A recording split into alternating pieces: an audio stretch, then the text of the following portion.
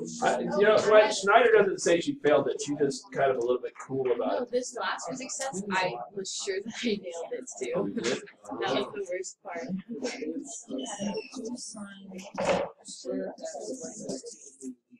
All right, sine x cosine x over sine x. Agree? Yeah. So where does cosine x give you root 3 over 2? Serious? Oh, okay.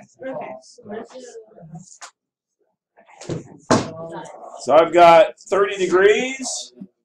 Cosine is also, but I don't have to worry about it because it's principal values, right? So I'm done. I did that in 52. All right, number 10. So I've got 2 sine squared x equals 5 sine x plus 3, right? So look at this and go, all right, so it's quadratic, right? So the trick is to set is equal to 0, so I'm going to do that.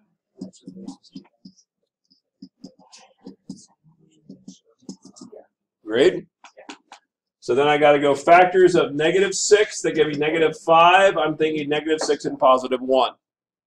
So I'd set this up as 2 sine x, because I know these two have to give me 2 sine x squared, right? 2 times what gives me -6? -3. And then 1 times what gives me 1? 1. So I get 2 sine x plus 1 equals 0, and I get sine x minus 3 equals 0. 2 sine x equals -1. Sine x equals 3. Sine x equals -1/2. Agreed? Okay. Cool. Sine x equals 3 is what? Can I make a 3?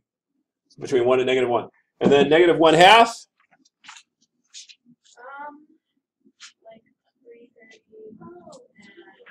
So it'd be 330 degrees and 210 degrees plus 360 degrees n plus 360 degrees n, where n is equal to ... -1, 0, 1, 2, ...